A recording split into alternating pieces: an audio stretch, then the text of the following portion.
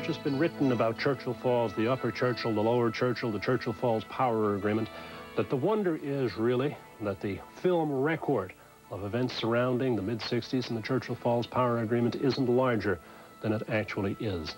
I'm in the CJON film archives here at NTV, and the single reel of film is virtually the full extent of the material that is available to describe one of the great events in the province's history, great in terms of its impact, not in terms of its popularity. The year was 1966, and an agreement was signed that was to change the face of this province forever. The rivers of Labrador, untapped wealth almost beyond dreams, the key to Newfoundland becoming a have province rather than a have-not. In the mid-60s, we were so full of the pursuit of coin that we, through Brinko, became involved in a power contract that we were to regret for 40 years. The swirling waters of the Churchill River were to become a gold mine not for Newfoundland, but for Quebec. This film, produced in the 60s, shows the magnitude of the great imperial dream of Joe Smallwood and the de Rothschilds. But the film gives no hint as to the agreement entered into between Brinko and Hydro-Quebec. That agreement provided a customer for Labrador Power, for Churchill Falls Power, for 40 years and an additional 25 years through an option clause. The customer was Hydro-Quebec.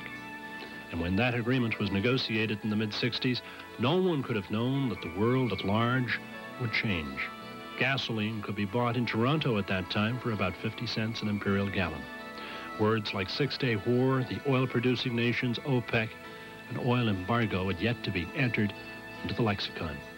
Hydro-Quebec and Brinko signed an agreement that provided fair market value for Churchill Falls Power in the 60s. But the contract was for 40 years and a 25-year extension. Churchill Falls Power became almost infinitely more valuable as the price of oil skyrocketed, and the Western world was virtually held hostage by OPEC. But a contract is a contract, and the province of Quebec was to resell Churchill Falls Power south to the oil-starved United States at a profit that would make your head spin. It is a contract that is in force today.